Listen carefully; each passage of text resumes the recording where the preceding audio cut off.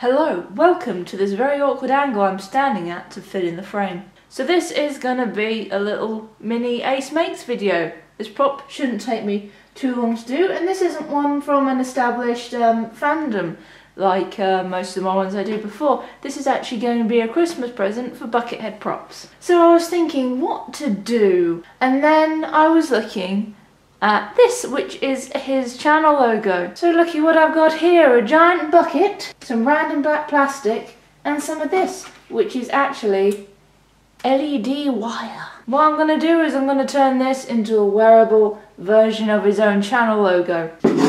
So the basic plan for this, so I'm going to take the sticker off, I'm going to remove the handle, probably get rid of the little tabs on the side here, and I'm going to cut out eyes and a little mouthpiece as per the drawing, so you can see out of it, and it's got a little bit more detail. Paint the whole thing white, add the rest of the detail on with this black plastic rather than paint. It just gives it a little bit more depth having things on the top rather than just painted. And then having this LED strip around the inside, it just makes it look cool. Well, I hope it makes it look cool because I've never used this stuff before.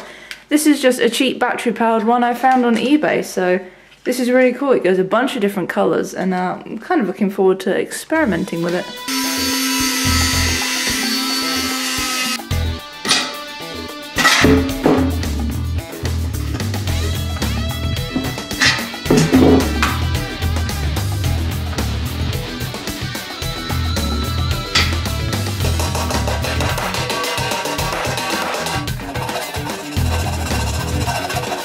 Now on the very top of this bucket, it's got a little indentation that says it's 15 litres, and I want to get rid of that, so we just got like the circles on the top.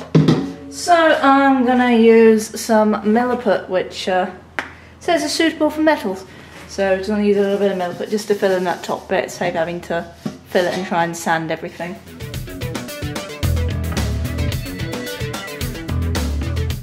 And I'm going to sort of roughly draw on whereabouts this stuff's gonna go.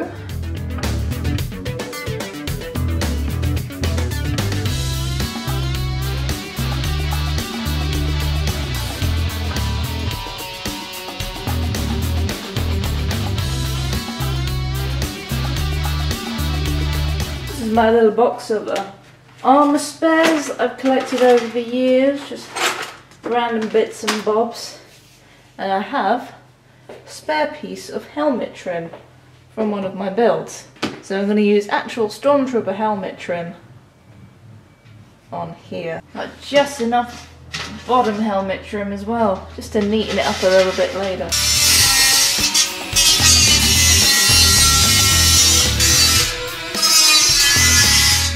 I'm not going to lie, doing that kind of scares me slightly with the amount of sparks that gives off. Don't try this at home, kids.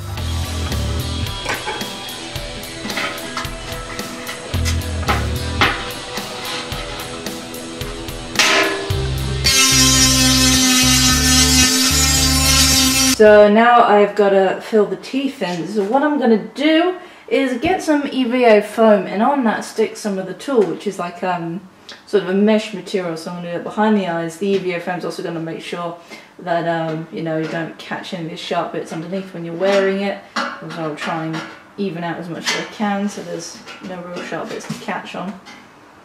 And then over the top of that add little bits of plastic or little bits of foam, and that will be the teeth. And then what we gotta do is we gotta rough everything up and then finish sanding that down so it's nice and smooth. Then we can paint this.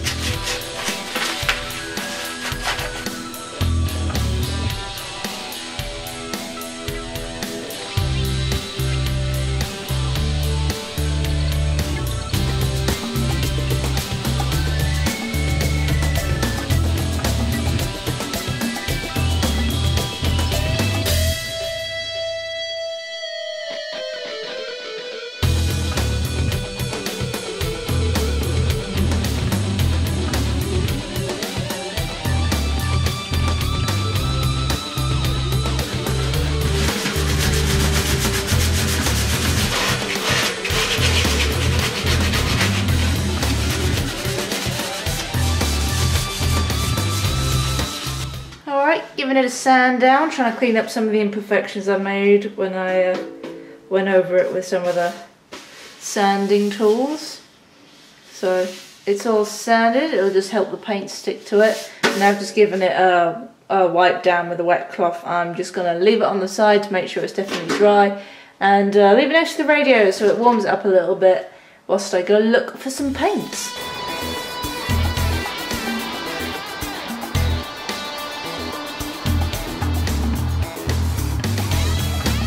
Whilst I'm waiting for the paint to dry, I've drawn out the templates for the little chin pieces and what is, if you're on an actual Stormtrooper helmet, a left and right mic tip / aerator.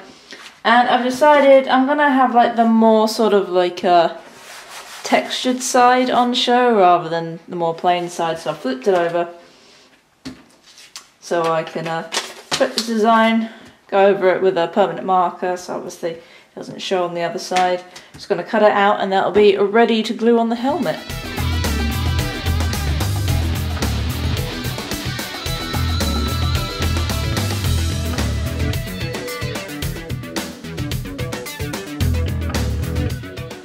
So a couple of layers of paint later, and we got a nice white bucket, so now I can actually stick in these bits back here to cover up the eyes as well as the mouth, and then with a bit of polypropylene plastic, which is quite close in colour to here. If I'm not happy with how it matches, I can still spray it. That's going to be used to make the teeth, so I can stick that onto there. It's quite flexible. It's the same, pretty much the same stuff we're using for the black plastic, so I can glue that on there. Then glue the black detail pieces that I've cut out, as well as the helmet trim.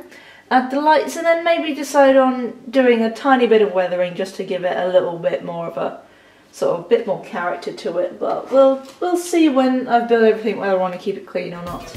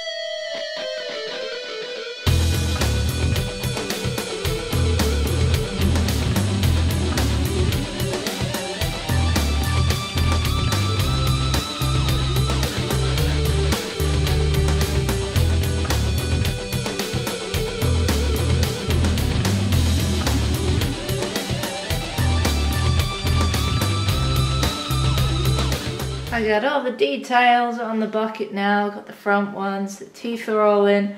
I've added a little trim on the bottom of the helmet, and I've got the trim on the top of the helmet, and I thought the back looked a little bit plain, so I did the two vents that you get on the Stormtrooper helmet, but they sit just above the rim, so I made them quite small so it just fits in this gap.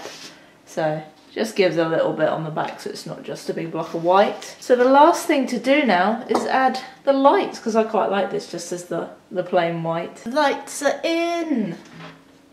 I didn't realise the lights actually had a self-adhesive backing, so I tried to stick them in via another method, and then the self-adhesive backing came off and I was like, oh damn, that's a lot easier.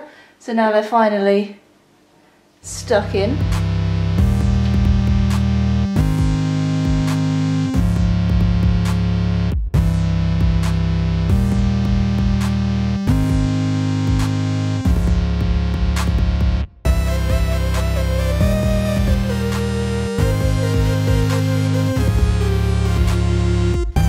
There is no padding in there at the moment because I gotta get it to fit him and not me. There's the finished helmet, lights off,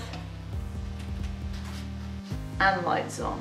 So I hope you guys enjoyed this little quick build of turning a bucket into a wearable bucket, and I hope Buckethead Props likes this as his Christmas present. Merry Christmas to all you guys out there, and have a Happy New Year if I don't see you before then, and I'll catch you in the next video. So as always, may the Force be with you.